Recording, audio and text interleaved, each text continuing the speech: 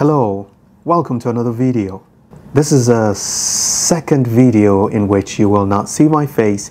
I apologize. I am just testing a situation in which I am not home and I don't have access to my blackboard. I need to know what to do. So please tell me also if this brighter background is better than the darker background. I'm going to do as much as I can as if you're looking at me face to face. So just imagine my face and let's see what happens.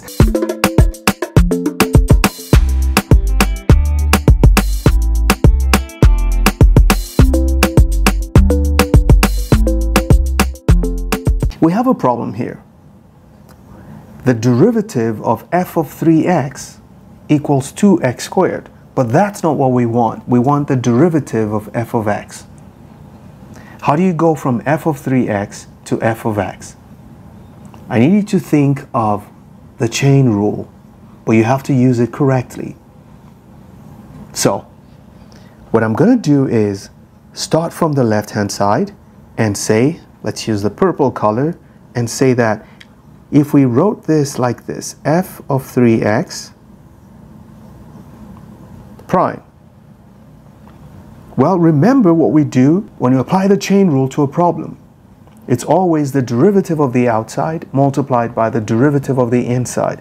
So the derivative of the outside is basically f prime of 3x, even though we don't know what that is yet, multiplied by the derivative of the inside, which is written this way.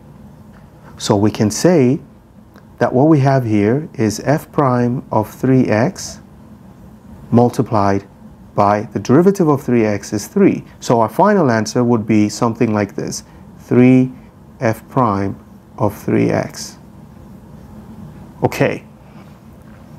But the question says, when you get this derivative, you're going to get 2x squared. So that simply means the answer we just obtained, let's go here, it simply means that 3 f prime of 3x is equal to 2x squared.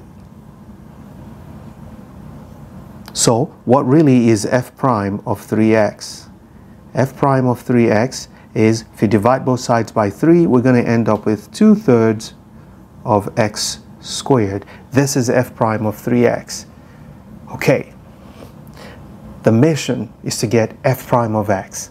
So we don't want 3x as the argument, we want x. So what we're going to do is do something like a straight up substitution. So we're going to say let u be equal to 3x, which means that x is equal to u over 3.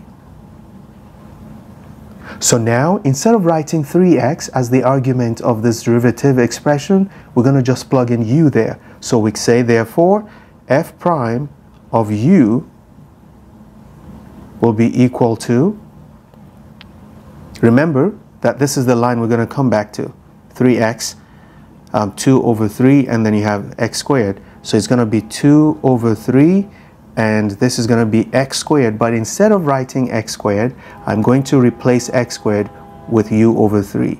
So it's going to be u over 3 squared. And what do we get? Well, this is equal to 2 over 3 multiplied by u squared over 9. Well, that answer looks like this. F prime of u is equal to 2 over 27 u squared. Okay, so we've gone from 3x to u. When do we actually get to this x? Well, remember that in algebra you can represent a function by any letter. You can represent it by u or s or t or y or x or whatever.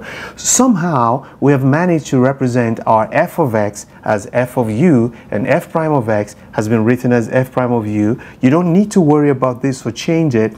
Just go back and say that this was what I was looking for. I can easily change this answer and say that f prime of x is equal to 2 over 27 x squared. This is what we were looking for from the beginning.